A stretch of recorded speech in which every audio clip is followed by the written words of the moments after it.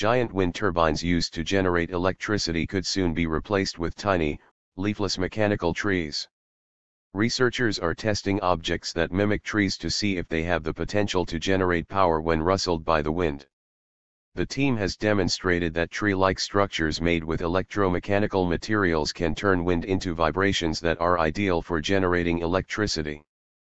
The technology may prove most valuable when applied on a small scale, in situation where other renewable energy sources such as solar are not an option, said project leader Ryan Harn. The trees, made of steel, feature a trunk with a few branches sprouting from it. Researchers see this technology starting off in civil infrastructures, such as buildings and bridges. Harn envisions tiny trees sending power to a sensor underneath a bridge or on a girder inside a high-rise building. The project takes advantage of the vibrational energy that surrounds us every day, such as from the noise on city streets, he said. Buildings sway ever so slightly in the wind, bridges oscillate when we drive on them, and car suspensions absorb bumps in the road, said Harn. In fact, there's a massive amount of kinetic energy associated with those motions that is otherwise lost. We want to recover and recycle some of that energy.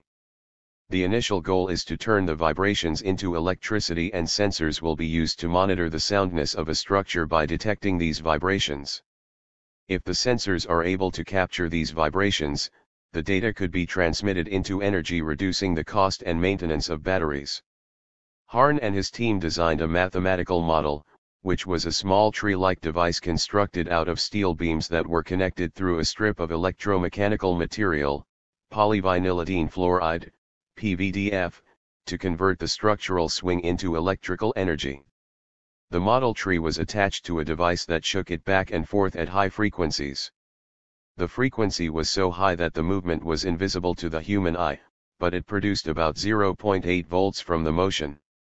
In addition, we introduced massive amounts of noise, and found that the saturation phenomenon is very robust, and the voltage output reliable.